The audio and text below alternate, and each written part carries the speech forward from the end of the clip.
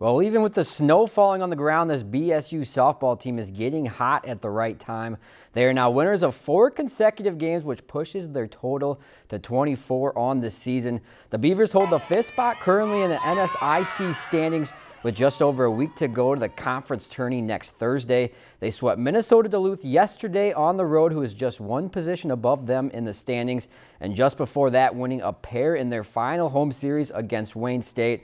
With the bat starting to get rolling and senior sensation Yost dominating on the mound, is everything finally coming around for this Beaver softball squad as they build momentum in the final stretch of the season? I don't think much went wrong yesterday. I think pretty much everything was clicking for us. Duluth is a very good team, and I think coming out and sweeping them was a good eye-opener to the conference that we're coming on strong at the end here. A combination of both hitting and defense. I think they're both clicking right now, whereas before, like, we just have hitting or we just have defense, and I think they're coming together now. A big reason for their success, not only this season, but also over the last couple of years, this girl that has found a home in the circle, Yost, after setting the single-season school record for wins, strikeouts, and ERA last year. Yost has taken her game to a whole new level her senior season.